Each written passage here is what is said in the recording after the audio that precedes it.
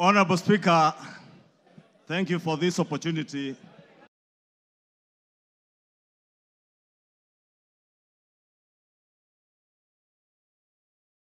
Honorable Ekomas Mutuse, the member for Kibwezi West, approached me with the impeachment motion. Honorable Speaker, I took some time not just to go through the grounds that he had stipulated for the impeachment of the Deputy President, but also to reflect on what Honorable Mutuse was asking me, not just as a member of parliament for Kikuyu and leader of majority party in this house to do, but also took time to reflect and ask the Almighty God to guide me and give me wisdom to do the right thing. Honorable Speaker, I pray to God that the Almighty God may give me wisdom to do that which is right. And not just what is right, Honorable Speaker, but also what is just. Just to the outgoing Deputy President of the Republic of Kenya, but also just, more importantly, just to the people of Kenya who turned out in their numbers in 2022 to vote in a government that they believed would create cohesion and unity and offer them opportunities to excel and prosper as a people. Honorable Speaker, as I prayed for wisdom, I was also conscious that what is right is not always easy. And what is right is not always popular. And being a son of the mountain, representing people of the Mount Kenya region, Honorable Speaker, it was clear to me that what may be popular today may not be right. And that is why I asked God to give me the wisdom to do that what is right, Honorable Speaker. And I am here today to do what is right for the people of Kenya. I am here to do what is right, not just for the people of Mount Kenya. I am here to do what is right for the greater good of the Republic of Kenya, Honorable Speaker. And that is why I rise to support this impeachment motion, Honorable Speaker. Honorable Speaker, having listened to Honorable Mutuse and all the grounds, and having looked at the Constitution, Honorable Speaker, and I would beg for us to look at Article 150 on the removal of our Deputy President, the reasons as to why you may remove a Deputy President from office. The first one is on the ground of physical or mental incapacity to perform the functions of that office. We have no capacity to determine the physical and mental capacity of the Deputy President, Riggy Gachagua. But on impeachment as a second ground, the first ground is on the ground of a gross violation of a provision of this Constitution or any other law. The question that begs is whether one Riggy Gachagua has contravened or has grossly violated one provision of our Constitution. And I think the Honorable Ekomas Mutuse was able to demonstrate this morning that Riggy Gachagua has violated not one, but over 8 provisions of our Constitution, which I agree with the Honorable Mutuse. And for that reason, Riggy Gachagua ought and must be impeached today. The second ground, Honorable Speaker, is where there are serious reasons. And Senior Counsel Otiende Amolo went to great length this morning to explain what serious, when you believe there are serious reasons that the Deputy President has committed a crime under national or international law. Honorable Speaker, behind the veneer of humility that you have seen here this evening, behind the veneer of humility that Kenyans saw on national TVs on Sunday, pretending to apologize, is a dark face of violence. Is a dark face, Honorable Speaker, that is a great danger to our nationhood, a great danger to the unity of our republic, Honorable Speaker, a danger to the cohesive existence of our nation as we see it today, Honorable Speaker. On the first ground, Honorable Speaker, on the remark of serikali ni kampuni, it pains me, Honorable Speaker, as I say, not just as leader of majority, but as a member of parliament of Kikuyu constituency, and also as a son of the mountain, where I come from. That, Honorable Speaker, today, the community I come from is being depicted as a community that is entitled and privileged. We are a community, Honorable Speaker, that has love for other Kenyans and other communities in our republic. We are a community that is known for our hard work and resilience, not for entitlement. We are a community that is peace-loving and that believes in the unity of one indivisible nation and Republic of Kenya. Riggy Gachagua does not believe in an indivisible country. He believes in parochial, selfish, regional and sectarian interests. And for that reason, Honorable Speaker, we ought and we should impeach the Honorable Riggy Gachagua. Honorable Speaker, we need to ask ourselves as honorable members of parliament, who took an oath of office, Honorable Speaker, and we swore in the name of the Almighty God that we would obey, respect, uphold, protect, and defend this Constitution. And today, Honorable Speaker, what we are being asked to do is to recall those words of the oath of office that we all took either with the Bible or with the Holy Quran in our right hands, Honorable Speaker, that for a man who has grossly violated our Constitution, whether we will stand up today to be counted as protecting and defending this Constitution by sending home one Riggy Gachagua, Honorable Speaker.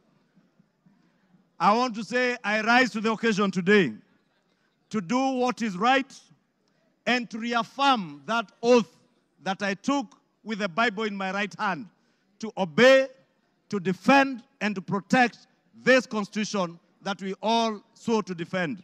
And I call upon all of you, honorable members, to defend this Constitution. Honorable members, for Kenyans around the country who watched in disbelief as the Honorable Riggy Gachagua went to great length, and Honorable Otiende Amolo told us this morning, if you have to spend 2 hours on national TV to defend corruption and tell the world how you are not corrupt, you are definitely corrupt. Honorable Speaker, the Deputy President with his legal team submitted their defense late at 4 p.m. this afternoon, imagining that we will not have the time to go through this voluminous document. If you go through what Riggy Gachagua was telling you here, on Olive Garden Hotel, he claims that this hotel was sold by executors to a third party. Honorable Speaker, if you peruse through the documents, the third party that is said to have bought this hotel, Honorable Speaker, and allow me, Honorable Speaker, first to tell you that the joint executors of the will of the late Governor Nderitu Gachagua were Riggy Gachagua, Advocate Njoroge Regeru, and one Mr. Mwai, who was said to have been his great friend, Mwai Madhenge. And Honorable Speaker, if you read the report filed in court by the joint will executors, filed on the 27th of June this year, it says in the report that the joint will executors will make decisions independently of the beneficiaries and without influence from any beneficiary. except for one who is both a beneficiary and an executor. The joint will executors does not have the same attributes and mandates as for trustees, where beneficiaries would play a part assisting in decision making. What this is saying, Honorable Speaker, a document filed in court, is that Riggy Gachagua, as a joint will executor, was also a beneficiary of the estate of his late brother. He was not only a joint will executor, he was also a beneficiary, and he was also a purchaser for value of the estate of his late brother.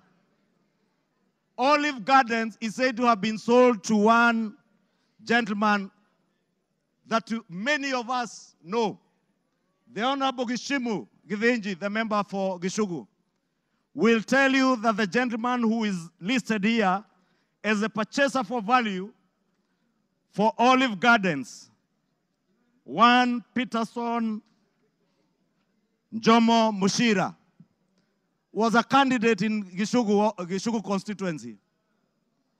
He is a direct proxy of one Riggy Geoffrey Gachagua.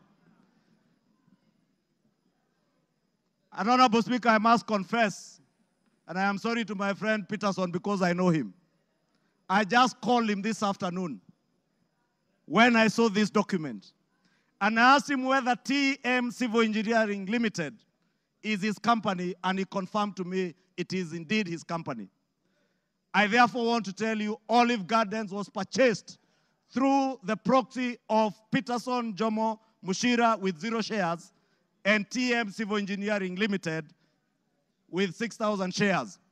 Those who have visited the Annex House, the office of the Deputy President, know this Jomo is a permanent fixture in the office of the Deputy President, and therefore his direct proxy.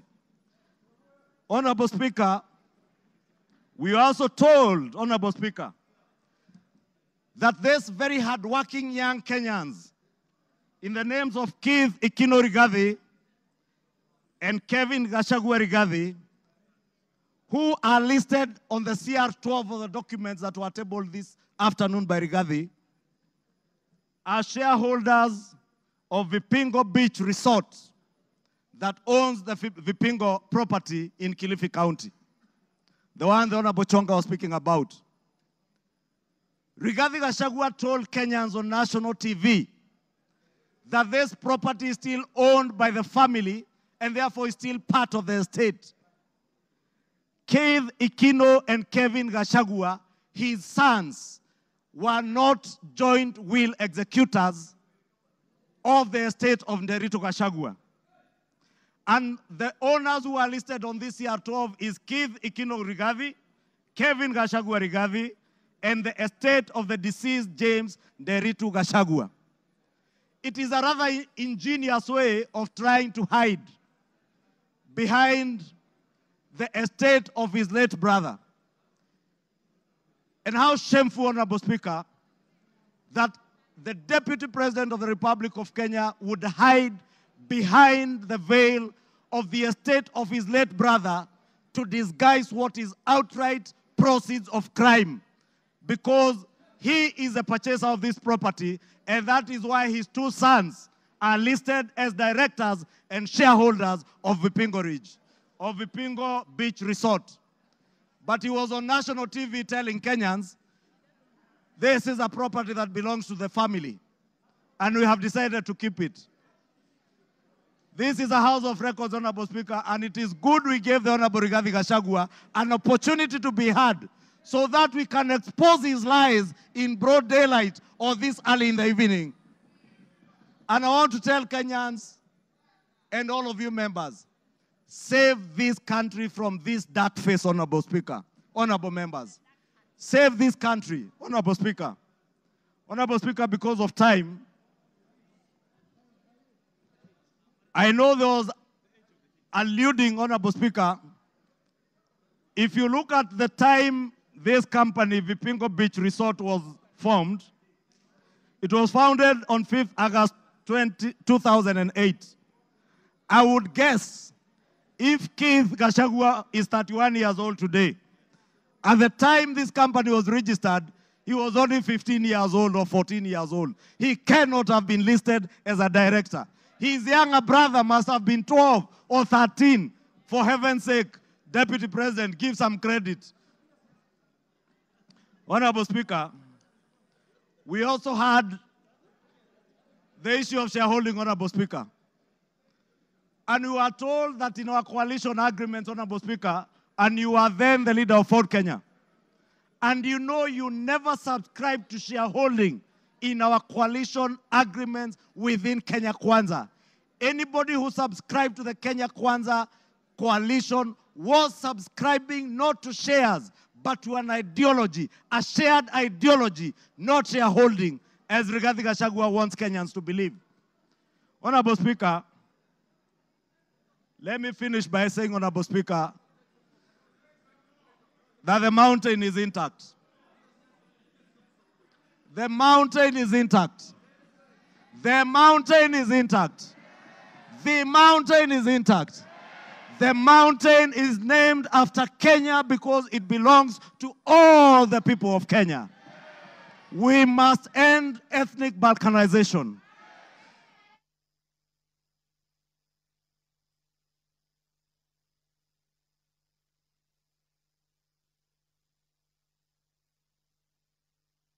Give him another 2-3 minutes.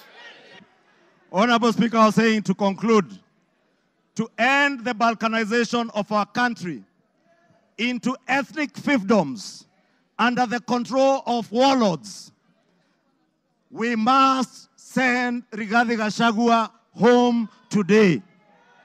To end divisive politics in our country, Rigathi must. To end the culture of impunity, conflict of interest, abuse of office, state capture, and corruption in high office, Rigathi must. For accountability, for there to be integrity in the political governance of our country, Rigathi Gachagua must. For leaders in high office to bear policy and political responsibility, Rigathi Gachagua must. For national unity, for the fight against graft to bear fruit, for peace and prosperity of our nation as one indivisible whole, one nation under one flag, one people who love their country, who love peace, who want to see a cohesive and working government serving them. Rigathi must? Rigathi must? I submit Rigathi must go.